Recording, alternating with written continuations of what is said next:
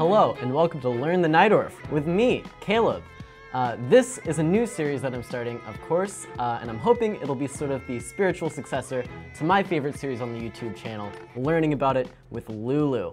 Of course, this is the idea of these series is that we're introducing all these new ideas, and perhaps they're sort of new to the instructor as well. I am by no means an expert on the Najdorf coming into this series, and so I wanted to take it week by week, looking at lines, doing a ton of prep for the lecture. That way the material is still fresh to me, and so I know which ideas are kind of more confusing, because I can tell you which ideas confused me, and then how I ended up figuring out those complications and arriving at some kind of logical variation. So to kick off the series, I wanted to start with the bishop e2 line of the Najdorf, because it's sort of seen as more of a positional style of game rather than the absurd, crazy Najdorf lines that are just totally theory heavy and end up in some kind of tactical mess. So starting with bishop e2 was great, and I don't think I'm even going to get through all of the variations in the bishop e2 lines, but we're going to make some good headway this week in the first installment of the series. Without further ado, let's get into it here. The Najdorf, of course, arises after e4. Let me actually flip. We have c5, knight f3, d6, d4 for the open Sicilian, c takes d4, knight takes d4, knight f6, attacking the e4 pawn, and so knight c3 by white. And now a6 is the starting position of the Najdorf variation. A6, of course, is a multi-purpose move, just as a short introduction to the Najdorf. One idea is to prevent any of these pieces from coming to the b5 square. This is a useful square for white in many variations. For example, if you play the move e5 here, bishop b5 check is already very, very good for white, with knight f5 coming. So a6, guarding the b5 square, first and foremost. Secondly, it is actually a preparatory move for black to play b5 himself in many variations. So this is the idea of the Najdorf, taking away this b5 square on this move 5. Now there are many, many different ways that white can play against the Najdorf, and it does kind of have a reputation as one of the most complex chess openings out there. So today, as I said, we're starting with this move, bishop e2. 6 bishop e2 is the line we're looking at today. And the Najdorf way to play is with this move now, e5, kicking this knight away, highlighting the fact that we've guarded this square, so we don't have to worry about any of those checking ideas, or knight b5 ideas. Now there are actually two moves here for white in this position. The move knight f5 isn't really a move, because the move d5 is going to be a good response. So knight f3 and knight b3 are the two main moves here for white. Knight b3 has been played many, many more times, but knight f3 lately has been kind of made popular by the world champion Magnus Carlsen. So to start with today, I'm going to look at the more popular variation with knight b3. The idea here is that, well, of course, we're removing this knight from capture, but we're not blocking this f-pawn, we're not blocking this diagonal, and this is going to afford white a few more opportunities. Now, from what I've seen, all the ideas in this variation are pretty similar for black, almost no matter what white plays. There's a few kind of main setups that are important to know. So right here, I wanted to kind of introduce a few of those. One setup is with bringing all these pieces to their most natural square eventually. And then black, if he goes for this setup, is going to look to play on the queen side with stuff like rook c8, queen c7, bringing this knight either to c4 or up to c5, going for things like b5 and b4 as well. Obviously, that's a lot of arrows, but we'll get into those lines a little bit as well. Another setup is actually with, yes, of course, this bishop here, but then perhaps developing a little bit of a less standard way. Well, I guess it is pretty standard, but just a different way from the first thing I drew on the board there, with this bishop coming out to b7, highlighting the fact that the e4 pawn can sometimes be weak. And additionally, depending on what happens, you will sometimes see this knight come to c6 rather than b7, or rather than d7. And so we'll talk about that as well. Usually this king does end up castling kingside almost regardless, but you know, all of this in good time. So moving along here, I will say that it is rather important for black to kind of delay the natural-looking move bishop e6. Of course, it's all about the d5 square in many of these variations, so bishop e6 looks very natural, but white does have a rather strong reply here, and that reply is going to be this move f4. F4 is now creating some threats of playing the move f5, creating threats in the center, and with this bishop on e6 already, this is going to be a little bit difficult for black to meet. For example, if queen c7, already a move like g4, and these things are coming with tempo rather quickly. So instead of playing the move bishop e6, the move bishop e7 is by far more common, just delaying this.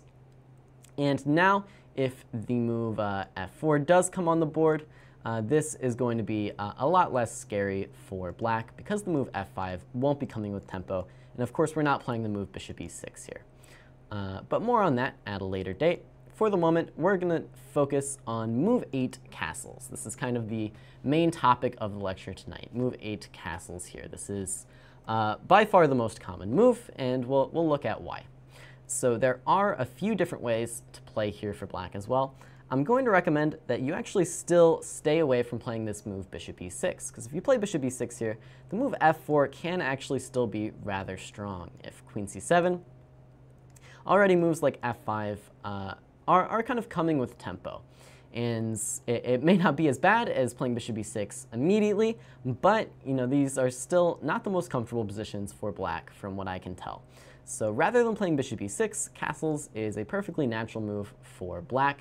And it's sort of a case of, even if you can, why would you want to play bishop e6? Because, as I said, sometimes this bishop does come out along this other diagonal.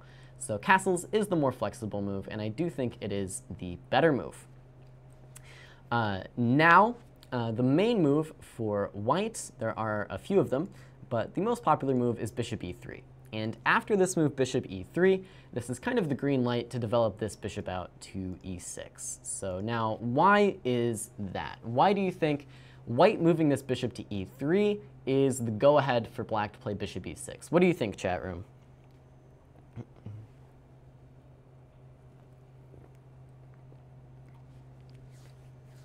What do you think, chat room? Why, after bishop e3, does bishop e6 make more sense?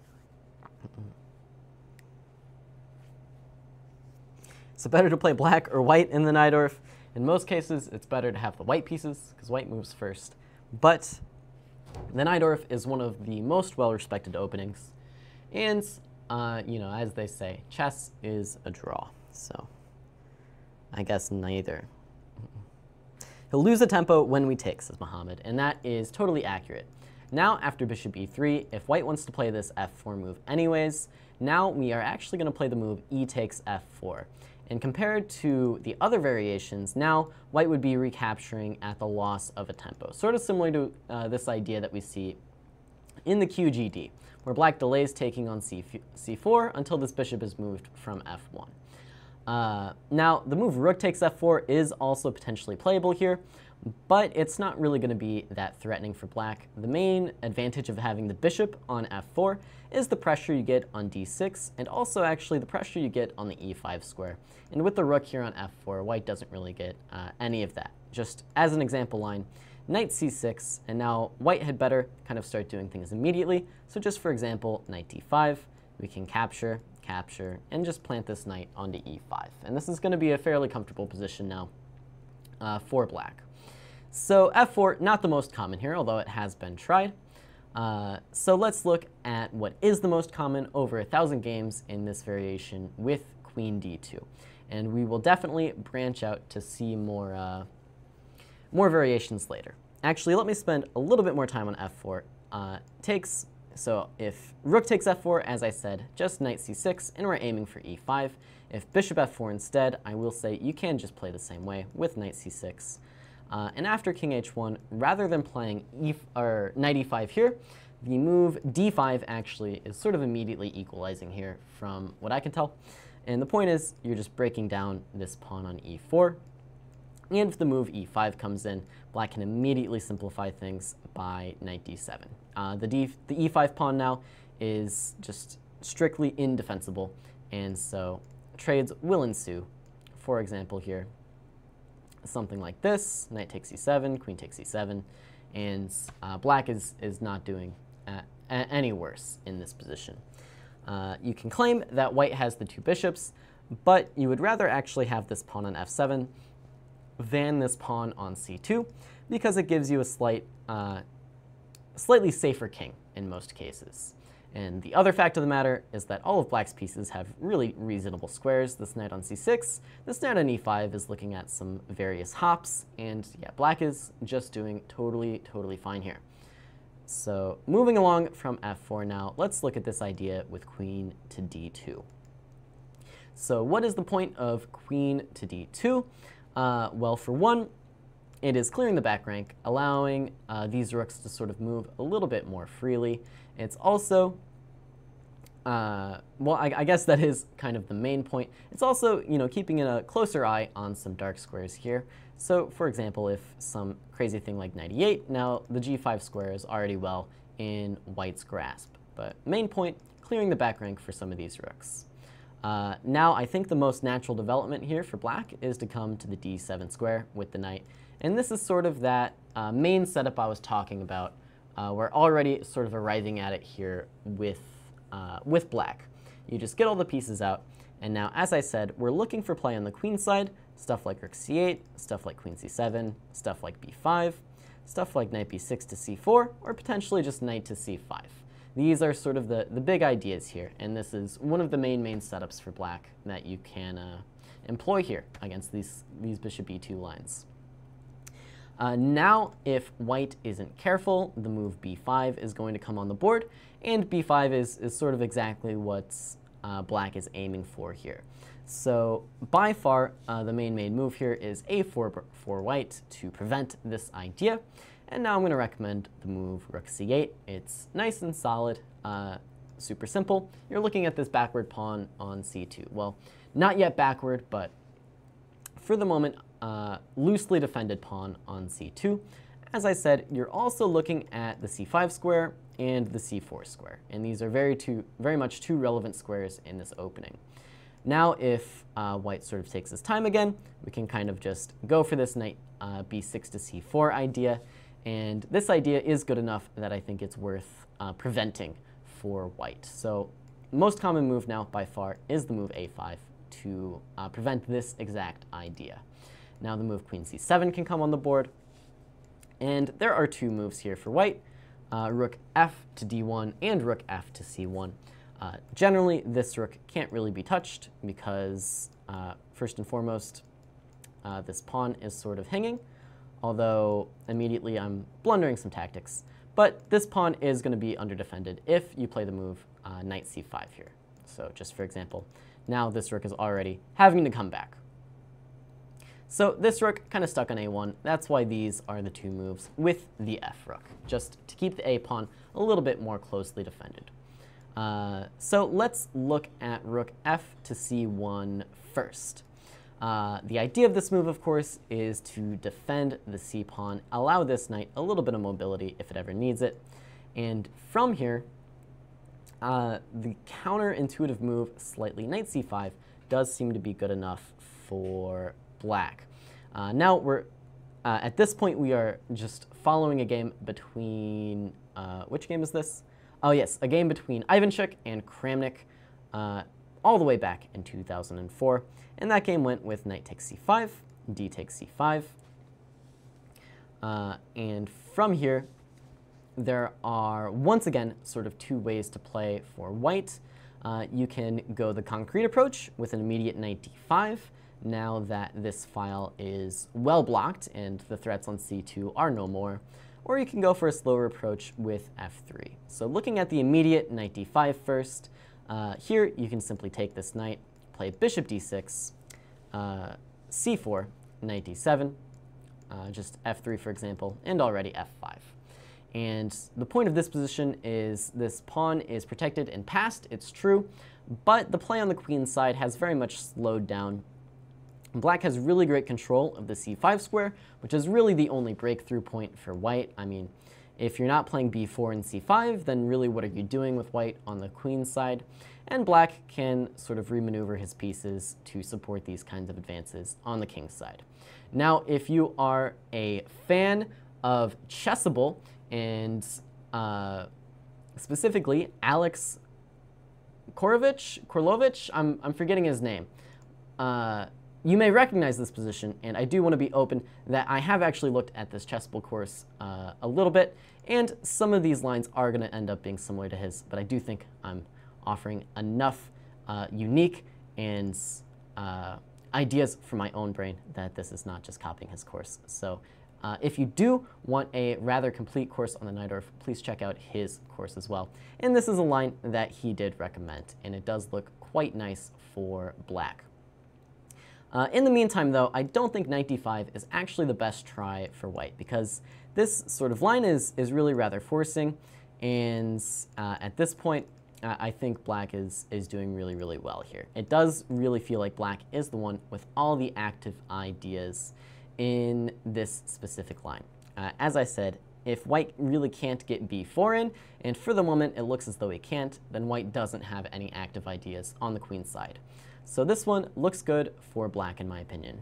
Now the move f3, this is a little bit more of a flexible approach. Of course, you are not immediately going for this locked down structure on the queen's side, and because of that, it is actually allowing black some opportunities here. For example, the move c4 is the big idea now for black.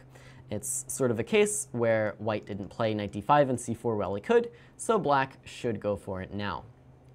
And if white plays something nonchalant, black has a really nice idea of playing a move like bishop c5 and trading off these bishops in many, many cases. Which is why the main move here is knight a4. It's the move that Ivanchuk played in his game against Kramnik, and now white is aiming for these squares, and so knight d7 is contesting those squares quite nicely. Now if bishop f1, this is the move played in the game of Ivanchuk and Kramnik. Black once again has a few ideas here. Rook d8 at first glance looks really, really natural, and this is actually what Kramnik played in his game, but a little bit later on in that game, black sort of ran out of ideas, and as I was looking at this position, I was also very much struggling to come up with these ideas for black here. Kramnik kind of just started shuffling around and actually made a mistake or two by bringing this queen out to b5 and allowing some b3 tactics on this long diagonal. So rather than rook d8, I'm actually going to suggest a different move here, and that move is f5. And this move is a lot less intuitive than rook d8, but the idea is now it is really, once again, going to be black with all the active ideas, which is why I very much do like this line. E takes f5 is really the only move that makes any sense. If you don't take this pawn, if you pass, for example, now the move f4 is going to be good for black. The move f takes c4 is also just going to be a better version for black with this active rook on the f file. So e takes f5 kind of has to be played. And now a move like rook takes f5 is very, very sensible. Now, after letting the engine run for quite a bit, the best it could come up with is the move knight b6 here for white. And if this is the best that white can do, then white can't do very, very well at all. This is just a simplifying move. When after bishop c5, take on c5, take on c5, king h1. The move e4 is really black's last challenge if black plays e4. I think black should honestly be better if he gets this move in, once again because of the king's safety. In this case, the f-pawns would be equal after something like bishop d5, e4, takes, but because the g2 pawn is a light colored pawn, I do think it would once again be black with a slight advantage here because the pressure on g2 is going to be a lot more relevant than the pressure on h7, in my opinion. A reason for that is the move h6 is a lot more comfortable to play than the move g3. And so, once again, I quite like black's chances here. That's not to say white is doing much worse. I said black is better if he can get e4 in, but e4, of course, has not yet been played. And so there is still some work to be done here for black. But I do quite like this line with the immediate f5 in response to this type of play from white. So once again, this all happened after the move rook f c1, the idea of controlling c2. We play the move knight c5 to challenge the e-pawn. White kind of, also, of course, this knight on b3, white kind of has to take, otherwise bishop b3 and knight b3 is just a little bit too strong. D c5, and then rather than knight d5, which would allow black this easy structure, the move f3 is a little bit slower, and so black plays c4, opening up this diagonal, and then we go knight d7 and f5. And this is kind of the main idea that I looked at here. Now, rather than rook f to c1, of course, the move rook f to d1 is very playable as well. And against this move, we are going to play the move rook f to d8. You know, pretty sensible, right? This rook comes here, our rook comes here. And now, after queen e1, once again, the move knight c5 is very much playable. Knight c5, knight takes c5, d takes c5, and we get something similar to what we just looked at, with the key difference that the move knight d5 isn't really even playable in this specific case, because of course this is just a free pawn. Now, if white kind of reverts and plays a move like f3, what's the difference here? Well, not rook d2, but rook takes d1, bishop takes d1, and c4, and once again, we kind of get something similar. With one set of rooks off the board, though, it's not going to be too different. For example, knight a4, knight d7, and once again, ideas of f5 are kind of in the air for black. So instead, rook takes d8, rook takes d8, king h1 is one way to play. Now the move queen c6, and we are following now Ivanchuk with white pieces again, this time against Lok Venveli. I can't say his name, I apologize. But now f3, c4, and once again, it's very similar stuff to what we were looking at, with the addendum that knight d5, once again, is rather impossible. Bishop f1 was played in the game, and now king f8 was Van Wely's choice, and the idea here is that king f8 is actually a move that creates a threat, believe it or not. There's a very favorable move that black would have liked to play in the last turn, but was unable to. So see if you guys can answer at home what that very favorable move black wanted to play was, and then why king f8 allows him to play it. You know, because there's some reason why this favorable move does not work in this case. There's a tactical line, and then king f8 sort of creates the threat. So who knows it? Who knows?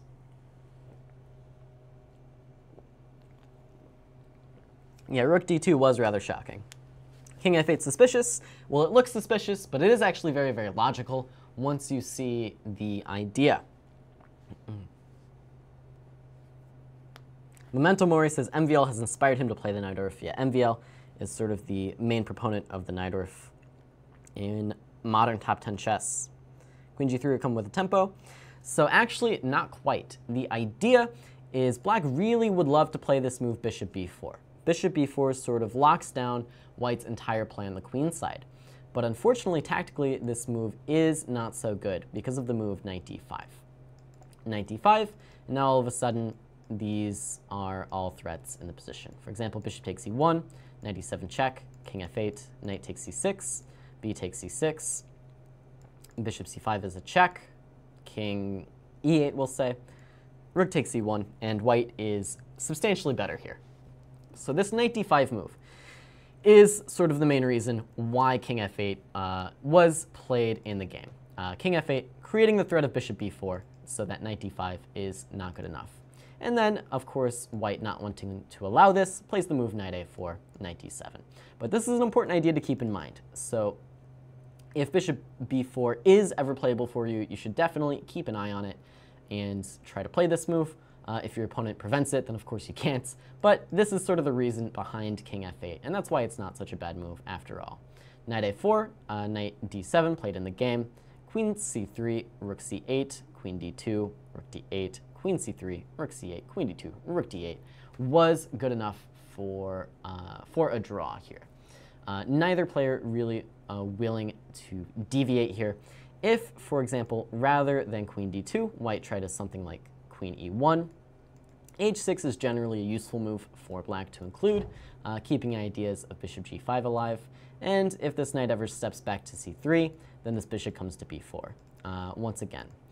And if this knight doesn't step to c3, it's sort of a case of all of the white pieces kind of being locked down.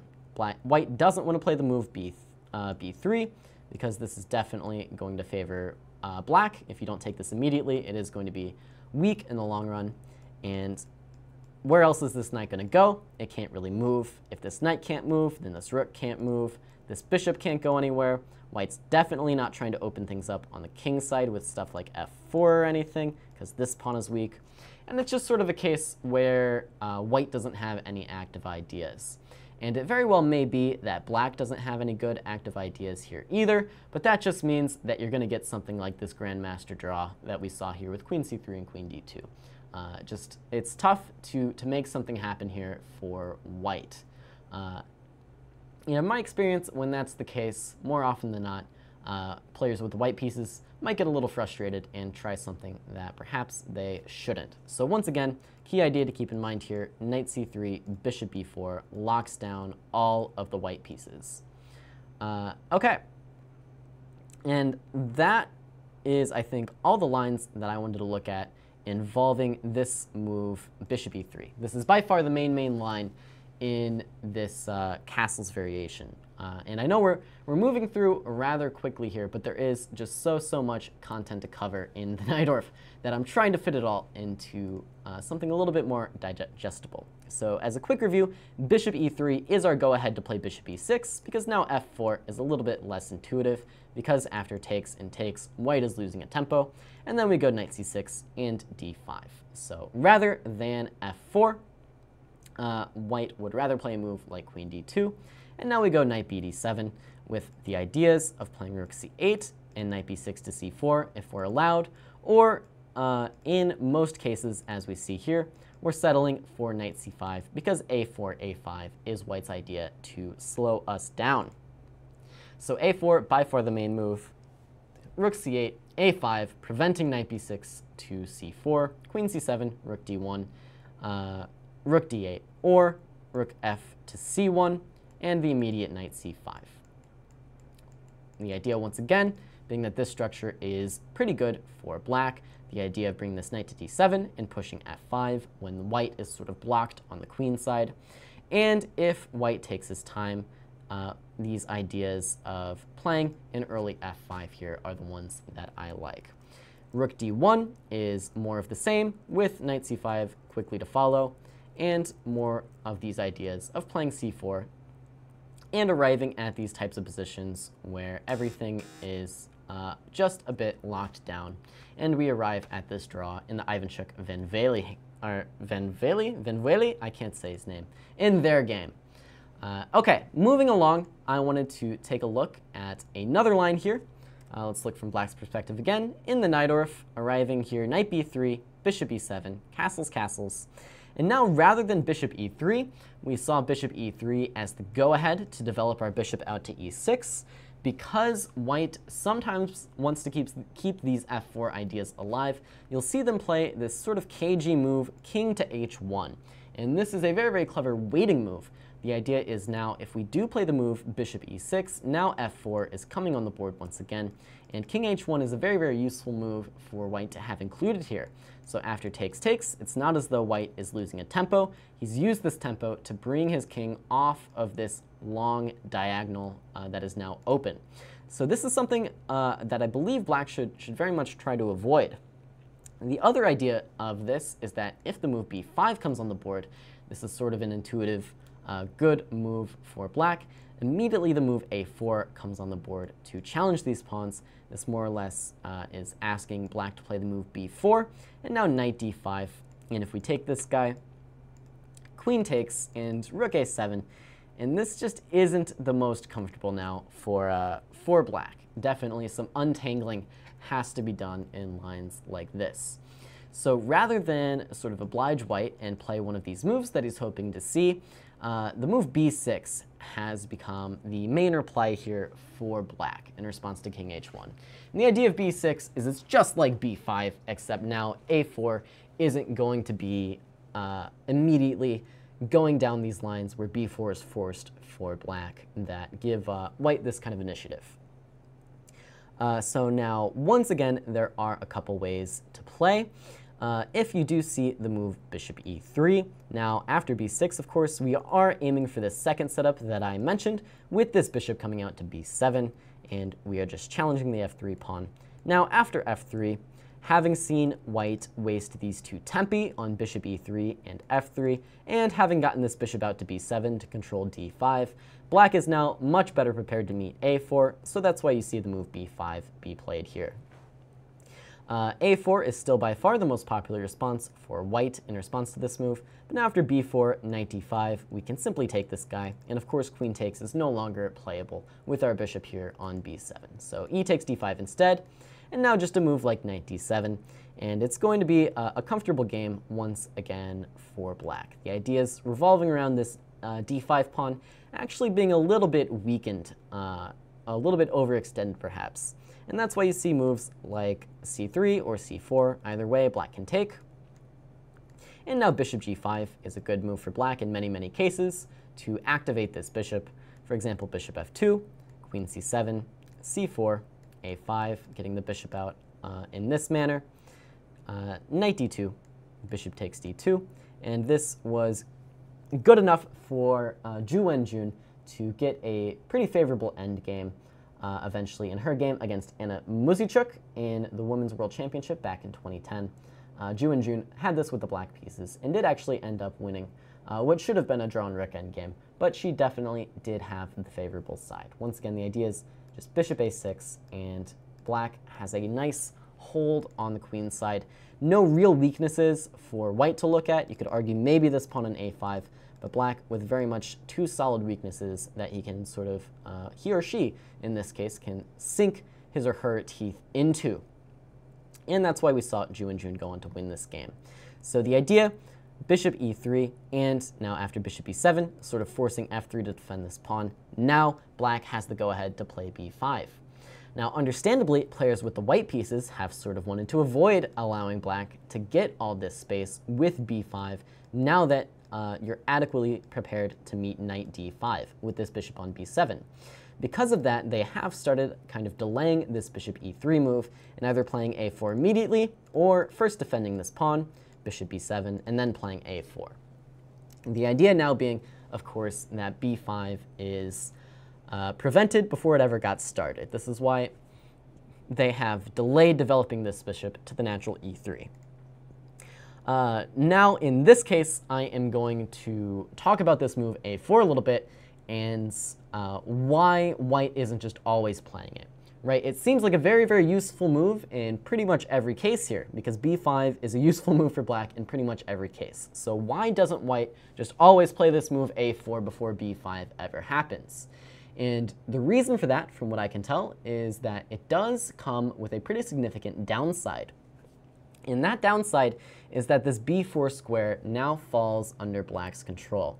So pretty much in every line that I've looked at where a4 ends up getting played in these types of positions, that is sort of the green light to develop this knight not to d7, but instead to c6. So in most cases, this knight comes to d7, looks for ideas of knight b6 to c4, or alternatively, knight to c5, as we saw in those first variations. But now with this pawn on a4, we want to bring this knight to c6. And the reason for that, of course, is because white has loosened his grip on this b4 square. And from b4, this knight does an excellent job of protecting d5.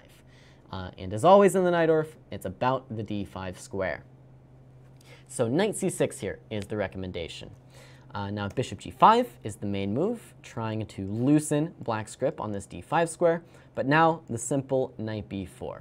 And now this knight on b4 is so strong, in fact, that in all 28 times this position has been reached, the move knight to b1 has been played. The simple idea here being c3 would remove this knight from its b4 outpost, and this is sort of a necessity at this point for white to get rid of this knight. And now the move a5 is actually very, very nice for black. And this is how the game went in Ivanchuk against Ariban. Ivanchuk reaching these kinds of positions with the white pieces a lot, and a myriad of players reaching them with the black pieces here. And in that game, the move knight a3 was chosen, not immediately kicking the knight back. If c3 does get played here, the point of a5 was to grant our knight this a6 square, when now it's coming to the very, very natural c5 square to follow. Notably, this I do think is a better version of the lines we were looking at before, because with this pawn on c3, there's no knight ready to jump into d5, and this knight on b1 is not really ideally placed for white here. In the game, though, knight a3 was played, defending this guy, and because now this knight has not been booted away, Adiban took the opportunity to play d5 and was doing absolutely fine in this game against Ivanchuk. c3, knight a6, takes, e d5, bishop d5, and it's pretty clear to see that black should not be any worse here with an extra pawn in the center and the two bishops. Black is doing totally fine here. The game continued for a bit, but black found himself in no real danger. This knight coming to c5, and excellent control over the light squares in the white camp here. And actually, I guess the game didn't last too long. Rook a d1, bishop c8, rook fe1. And actually, no, the game did last a long time. I was wrong. It's just the annotation was put here. This was Ivanchuk Adiban from the Tournament of Peace in 2018. Okay. And so that is sort of the story of the move 9 king h1. Once again, this is a waiting move by white, trying to bait black into playing one of the two natural moves against bishop e6. Now f4 has gained in power with this bishop coming to f4 in one turn. And against b5, a4 is a pretty good reply for white, which is why the move b6 is the most popular move for black, not allowing white either of these opportunities with a4 or f4. Now, if bishop e3, play continues very naturally, like this, with b5 to follow, now that we're prepared to meet a4, b4, knight d5.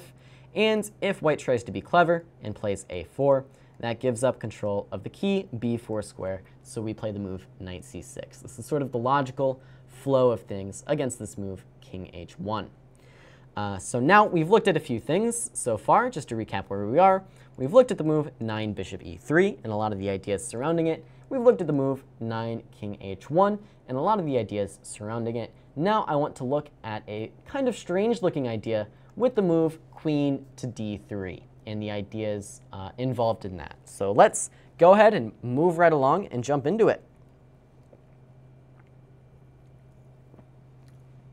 Fun, smart content. This is part 1 of the series Learn the Najdorf with me, Caleb.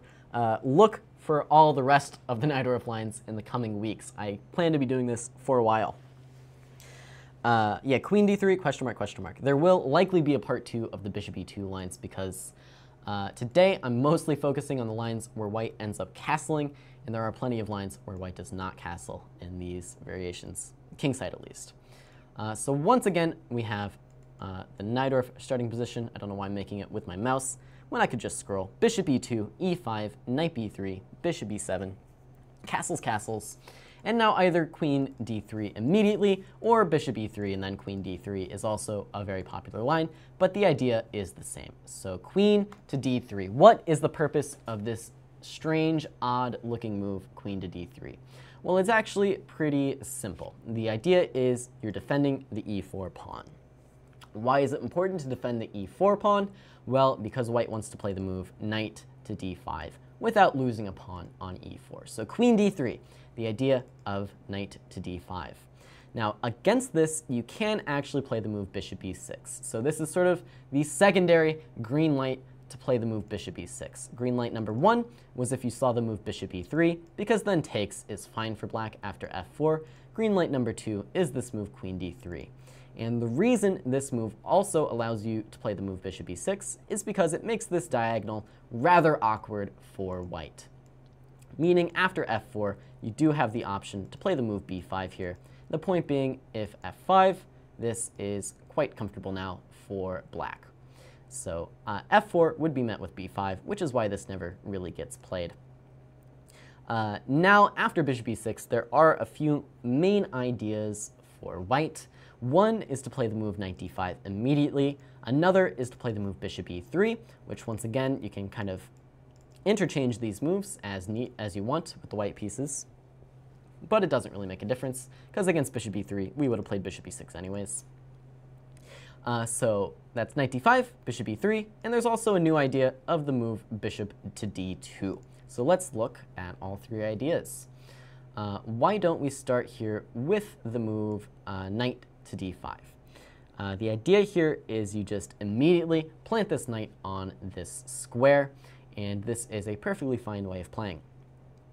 Now, black actually does have quite a lot of options. If you want to go for simplicity, you can just play the move knight b to d7 here, and now either bishop d2 or bishop e3 are really the sensible moves for white, and these would of course transpose to the other lines, but the move knight d5 does actually grant you a rather unique opportunity to capture this not with the knight, not with the bishop, but rather with the knight. Both of these moves are playable, but when possible, it is rather nice to take this with the knight, drop this bishop back to c8, and the point now is that without the knight on f6, black is a little bit more free to start pushing things like f5. This bishop still on the board can potentially later come out to b7, and it's just going to be a pretty free game for black. But honestly, if you want to be simple, knight b d7 transposes to the main stuff. So that's knight d5. Now let's look at first the move bishop e3. This is the most popular move, and now I think the move knight b to d7 is rather sensible. If you do play the move knight to d5 here, this is the main idea. And the point now for white, by delaying knight d5 for a turn, this knight has landed on the d7 square, and because of that, this is no longer an option because this bishop would find itself with nowhere to go. So that's why bishop takes knight instead. E takes, and now there are many, many, many moves here for black. I am going to recommend the most popular move, knight e8, with similar ideas to what we looked at with the bishop sitting on c8. You just want to push this pawn out to f5 and go about your business there. For example, a4 to kind of lock things down, and now this bishop can also come out to g5. Another added bonus of not having this knight back here on f6. Now a5 still makes sense. And from here, play can continue, bring your rook to c8, guarding against the c-pawn, c4 for example, and now stuff like f5 and g6. And it's another one of those cases where black is just going to be pushing on the king side in the center, and another one of those cases where for the moment, white's play on the queen side is a little bit vague, we'll say. It's a little bit unclear how exactly white is coming through with these moves b4 and c5. Of course, the ideas for white are pretty clear. You want to play b4 and c5, but the specifics on how you're actually getting there are rather difficult. If these bishops get traded off the board and this knight lands on c5, I mean, how are you ever going to achieve these moves? I am not so sure. So I do quite like this position here for black. Just for an example line, bishop takes g5, queen takes g5. f4 is a good move in general for white to slow down this kind of counterplay. Queen h6, fe5, and not de5, giving white killer passed pawns, but rather knight e5. And this is, once again, just a playable position for black. Backing on up here, let's look at the move bishop d2. This is sort of a newer idea. So why put this bishop on d2 rather than the e3 square? Who understands the idea of bringing a bishop out to d2?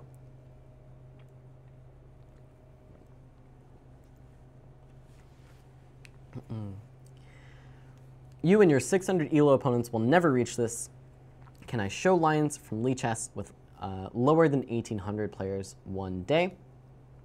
Well, night out, the goal of the lecture is not so much that you are always reaching these exact positions. It's more that you understand the plans and the positions and the logic behind them. If you understand the logic of these moves, that's good for your chess in general. I will say that below 600, opening lectures don't have as much significance. At that level, it's more about principles, getting your pieces out, things of that nature. The study is private. How do you follow along? Yes, I will have to make the study public. That is my mistake. So right after the lecture, go ahead and check out the link. For now, though, hopefully just follow along with the video here. I can't, unfortunately, on the fly make it public as I am not using the account it was created on. Okay, there are some ideas here to not allow f5, f4, allowing bishop takes, oh, he's talking about the Sozin, got it. To control b4, to not provoke d5, d4. So actually, the idea is not so much about controlling b4 here, although that is a pretty interesting idea, with the point being that the square is weakened after a4. It's not so much about d5, d4, or f5, f4 either. It's actually about restricting black's play on the queen side. And in that sense, it's about controlling the a5 square. Because white is controlling the a5 square, now suddenly the move knight a5 is going to be an idea in many, many variations here. And this move both puts pressure on the queenside pawns and kind of prevents the queenside pawns from expanding, because then the move knight c6 would be rather difficult to deal with. So that is bishop d2. That is the power of bishop d2. Still, though, you can just develop naturally with knight b to d7. Knight d5, of course, is the idea with queen d3. Here we still have bishop takes d5, e takes d5.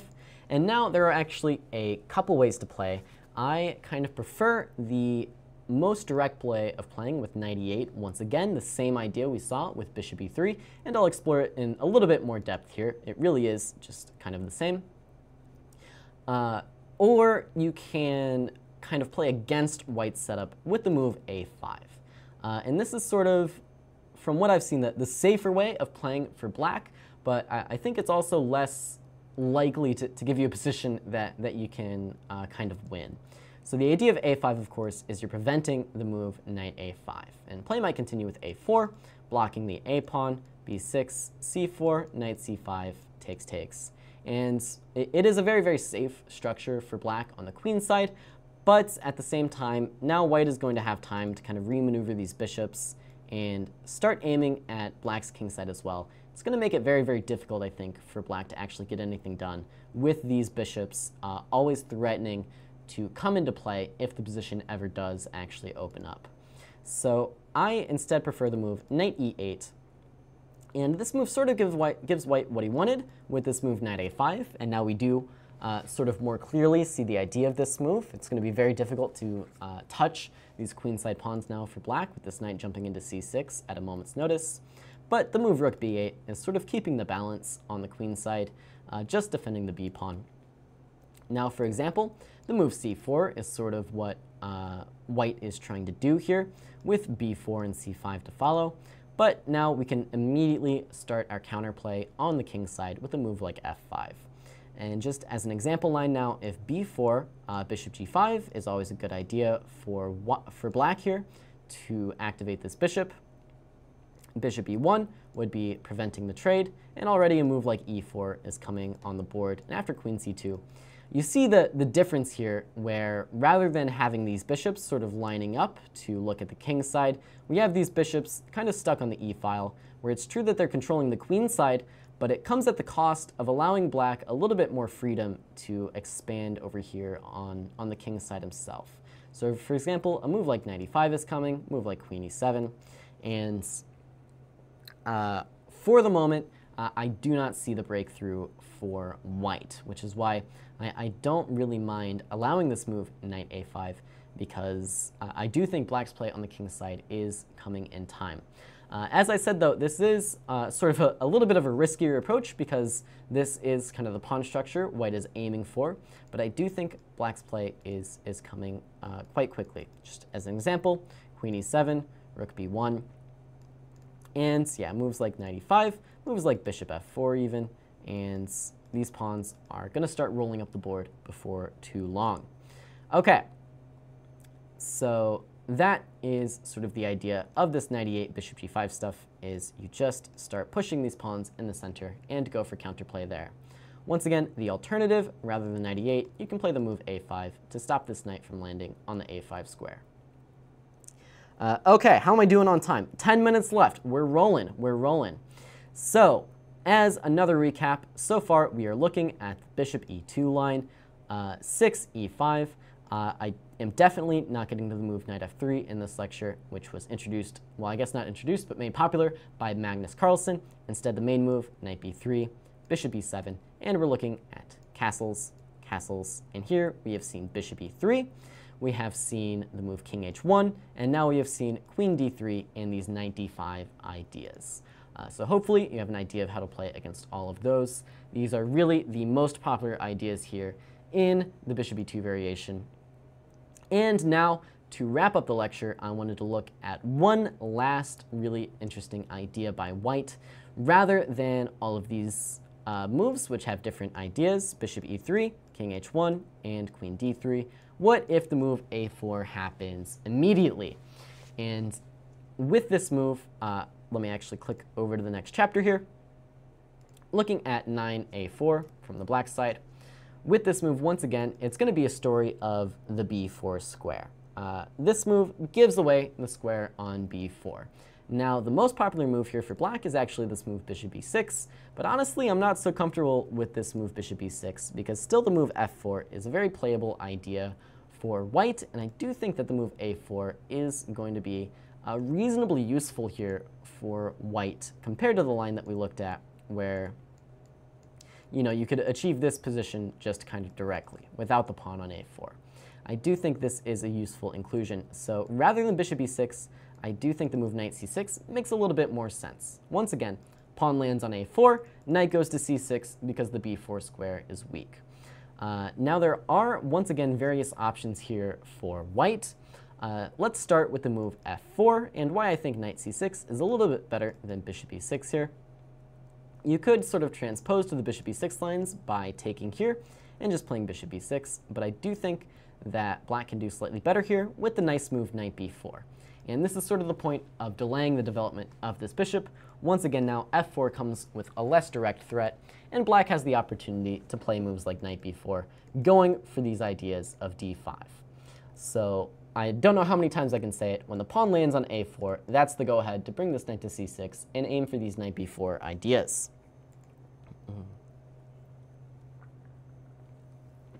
Okay, king h1. And now, once again, there are some very serious complications here. I spent some time in this position before the lecture, and I think the move d5 may actually have been playable. Or may be playable, but this is actually entirely untested. I think there is one game, it looks like in the database in this position between players, that were not very strong. So I didn't know if I could trust, my lowly analysis on the move d5 and be confident enough to recommend it here. But if d5 is playable, it's a really interesting try. The play might continue something like this. And after bishop f3, bishop f5, it's going to be some kind of a mess here with black having a weak d-pawn, white having a weak, or quote-unquote, slightly weak e-pawn, and good pieces in the center for black. That being said, the more tried and true method is either bringing this bishop to this diagonal via d7 and c6, or the line that I kind of prefer here with the move b6 directly. Bringing the bishop to b7. And why do I prefer this over bishop d7 to c6? Well, I like having this c file open so that we can put some major pieces on it and kind of challenge white's c2 pawn in case this ever becomes relevant. Now, as someone in the chat has already said, you do have some ideas of bishop f3 here. Fun Smart Content apparently plays this with white. And yeah, bishop f3 is the idea. Rather than pawn on f3, this bishop takes the role of defending the e4 pawn against the move bishop e7, which black is obviously playing anyways. Now, bishop e3 is the natural developing idea. And black can now play the move queen c7. And this is sort of the reason I put this bishop on b7 rather than c6. Now, black has very good control over the c file. And if white isn't careful, for example, in the example game I chose, a move like queen d2, black can already immediately break through with the move d5. Now, f takes e5 here would be a much better version for black because we we are already targeting this pawn, and this knight is coming here with tempo. So e d5 is likely the only option. And now black has this interesting idea of playing e4 in this position to sort of solve all of his problems directly. And when the dust clears, we have knight takes e4. This knight takes d5 rather. This bishop should be saved, so bishop back to g1. And now queen takes c2. And this is just fizzling out into an equal endgame here for both sides, really. For example, queen c2, knight c2, rook c1, knight cb4, and nothing really going on here of any note. For the moment, you might think that white has a slight edge in activity with this rook being here on c1 already, but all of these squares are pretty adequately covered, and given a couple moves, for example, rook cd1, rook a to c8, or rook fd1 even, white does have to worry a little bit about this pawn. So if a move like f5, for example, already moves like knight d3 are potentially playable, and bringing a rook to the open file is also going to be adequate for black here. So the idea, once again, this pawn comes to a4. We shove this knight onto b4 in response to this f4 idea. Now f4 definitely isn't the only option here for white. You don't have to play like this. But I was just showing the difference between putting the bishop on e6 and meeting f4 with e takes f4. And now with knight c6, we have this nice option of planting the knight on b4. So let's look at the slightly less crazy ideas by white, where he doesn't go for throat kind of with the move f4. And those are sort of these ideas of bishop f3 at some point, or bishop g5, or bishop e3. Sort of either of these moves combined with bishop f3 makes the most sense. So let's start with bishop e3, the natural developing move. Black is going to play bishop e6 now. Once again, we kind of see this green light from white, bishop e3, and now bishop e6. Once again, because now white would be wasting a full tempo. So rather than f4, queen d2 is the sensible approach that we've seen before. Now rook c8, rook f to d1, knight b4, bishop f3, and with bishop f3 here, and due to the way white has played, putting all of his pieces here to control d5, the move d5 isn't actually going to be playable in this case. We just do not have enough if my count is correct. Yes, white wins by 1. So d5 isn't playable, but now, due to the way white has played, he's put a bishop on f3 rather than a pawn, and black has this nice move knight g4. And now this bishop is too important to let die, so the move bishop takes g4 is sort of obliged. Now bishop takes hits this rook, and we have gotten rid of this pesky bishop on f3, and play is just going to kind of continue from here. For example, rook a to c1 is natural to defend this guy, and now white is still controlling d5, but we've gotten rid of this knight on f6, which means we have ideas of this in some positions, obviously not immediately, and we also have ideas of f5, which is going to be the best move in this position, I believe. Already f5, and once again, I think it is black with the more active play here. White in this line really has taken more of a defensive approach, just trying to prevent black's ideas, and because of that, white hasn't had much success towards generating active ideas of his own. For example, knight d5 is really the only thing going for white, and we can just snip this guy off the board, play bishop d7, and it's another one of those comfortable positions for black, where immediately white already even has problems on the queen side as well. So that's bishop e3. Let's take a look at bishop f3 first. Turns out this is just sort of a different move order. Knight b4 is once again our idea. a5 now is natural to prevent a5 by black, solidifying this knight here. Bishop e6, bishop e3, rook c8, rook e1. And we are getting some similar stuff here where white has taken a slightly different approach. We could still go for this move, knight to g4, with the idea of trying to pick up this bishop, but due to the way white has played, he can occasionally even just save this bishop with something like bishop b6 or even bishop a7. So slightly easier is to instead just play the move d5 here. The point being, because white hasn't gone queen d2 and rook d1 directly, we have this one tempo before white lands on d2 to play the move d5. And tactically, this is just working out. E takes d5, knight b takes d5. Now if rook d2, you would be met with knight takes e3 and knight takes d1.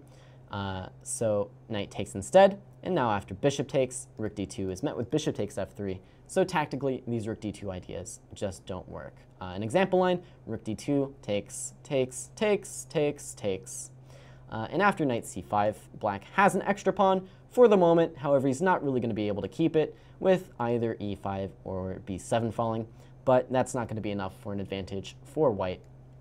Just for example, knight d5, rook e5, knight e3. I guess rook e3 would lose a knight, so f takes e3 instead. And this is just going to be a rather equal sort of endgame once again. So don't know how many times I can stress it. Point of a4 is to stop b5, but it gives up the b4 square. So that's bishop f3 and bishop e3, both very similar ideas. Black goes knight b4, aims for d5. If white puts all he has into stopping d5, that's when knight g4 becomes a really good move for black. So last idea here is bishop g5, as I am slightly running over time. This would run into the move bishop e6. And the idea of bishop g5 is to take off this knight, preventing its control of d5 from the start, rather than keeping this bishop here on e3. Unfortunately for white, I just don't think that this trade is actually going to be all that favorable for white. I mean, we saw knight g4 threatening to take off this bishop in another line, so white doing it voluntarily is slightly suspicious. The justification is that you get to play knight d5 immediately, but now simply bishop g5 by black, and this bishop is going to be an active piece here. Eventually, we'll see this knight really has no opportunities where it's at, so it'll land on either c1 or d2, and usually at that moment, you do see black take off this knight in exchange for the bishop. So it's not as though now that the dark squared bishop is gone for white, this bishop is sort of going to be floating out in midair forever, because it will always have the opportunity to sacrifice, or I guess trade itself off for the knight on currently on b3. Just to continue an example line here, a5, rook c8, bishop out to g4 is a sensible idea to try and prevent f5. And now in a game played by Sergei Karyakin, I believe, against Alexander Ereshchenko, he came up with the move knight b8 here. And this is sort of a direct reply to how white has chosen to treat this position. Because of the way white has played, he gave up this dark squared bishop in exchange for this knight on d5, and this knight is doing an adequate job of defending the b4 square. So the upside for white is b4 is no longer really a problem for him. Downside, he did give up his dark squared bishop, and that's why black goes knight b8 here, sort of admitting defeat on the b4 square, and now rerouting this knight to a natural square. The compensation for this, of course, is that this bishop is still alive. That game continued with takes on e6, f takes e6, knight b6, and now rook c6 is a great move to defend this pawn laterally, also pressured b6 knight. Now after c3, the point of this reroute becomes clear. c6 is a better square for the rook, and this knight from d7 challenges this knight, and now trades ensued in the game, and they eventually agreed to a draw, with this position not really being any worse for black, with some b5 or potentially even b6 ideas to follow. Okay, so to recap here, we have a few different ideas in this knight b3 and castles line for white. We have this bishop e3 idea that we looked at, and against bishop e3, that's the green light to play bishop e6. Black is going to be playing knight b to d7, aim for knight b6 to c4. If white prevents this with a4, a5, preventing both b5 and this idea of knight b6, that's when we go to this idea of, if I can find it here, of playing first rook c8, sorry, I'm falling apart here, a5, queen c7, and going for knight c5 instead. So main idea, playing b5 and knight b6, a4 stops knight b5. Wow, the lines all got a little bit messed up, as they sometimes do on late chess. a4 preventing b5, and then a5 preventing knight b6, allows us to go for a tertiary plan. I got made fun of for using that word once, but I'll continue to use it. Tertiary plan of playing the move knight c5. This is the idea sort of against bishop e3. Now, white also has this clever idea of playing the move 9 king h1 with a waiting move, waiting to see what black does. If bishop e6, f4 is strong. If b5, a4 is strong. So black plays b6 instead. And then either you'll see bishop e3 when we play bishop e7, f3, and only then b5, or you'll see a4 and f3 when we once again, after a4, go for the b4 square. Third idea we looked at tonight is the idea of playing the move queen to d3 and going for a quick knight to d5.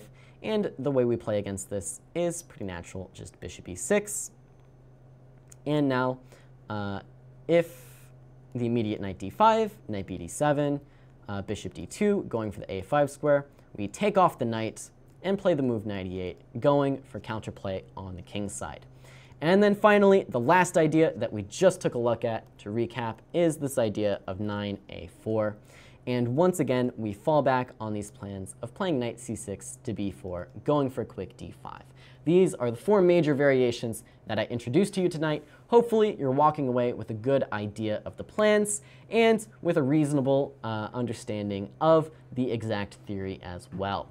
Thank you so much for joining me on the inaugural episode of Learn the Najdorf with me, Caleb, and I will see you next time.